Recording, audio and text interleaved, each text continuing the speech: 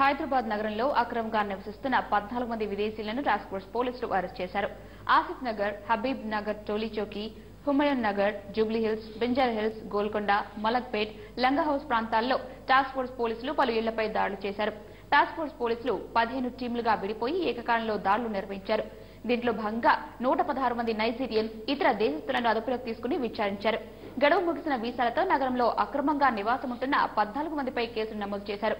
అదుపులోకి తీసుకున్న వాళ్లను పాస్పోర్ట్లను సీజ్ చేసి విచారిస్తున్నారు. గడువు పూర్తయినా వారు రెన్యువల్ చేయించుకోవాలని, లేనిచో వారిపై కేసులు నమోదు చేస్తామని టాస్క్ ఫోర్స్ డీసీపీ లింబారెడ్డి తెలిపారు.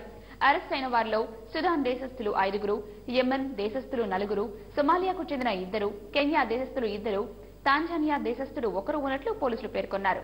ఇల్లీగల్ వాళ్ళు రెన్యువల్ చేసుకోవాలి, రిజిస్ట్రేషన్ చేసుకోవాలి. రెండోది ముఖ్యమైన విషయం ఏంటంటే వీళ్ళు చాలామంది ఒక 90% వరకు గోల్కొండ, లంగర్ హౌస్ మరియు టోలీ చౌకీ, మెహదీపట్నం, ఆసిఫ్ నగర్ ఏరియాల్లో చాలామంది ఉన్నారు. వీళ్ళు రెంట్కున్నారు. ఈ ఓనర్ ఎవరైతే ఉన్నారో ఓనర్ కూడా దీంట్లో రెస్పాన్సిబిలిటీ. ఓనరు ఫామ్ సి అని ఒకటి ఉంటుంది. దాని ప్రకారం ఎఫ్ఆర్ఓకు ఇన్ఫార్మ్ చేయాలి. ఆన్లైన్లో కానీ లేకపోతే అక్కడికి వెళ్ళినా కానీ సో నేషనల్ మా ఇంట్లో రెంట్ పొందుతున్నాడు అని చెప్పాల్సింది చట్ట ప్రకారం ఉంది. ఒకవేళ ఇన్ కేస్ అతను ఫామ్ సి ప్రకారం ఇన్ఫర్మేషన్ ఇవ్వకుంటే 5 సంవత్సరాల వరకు. ఇవి గ్రామీణ వార్తలు.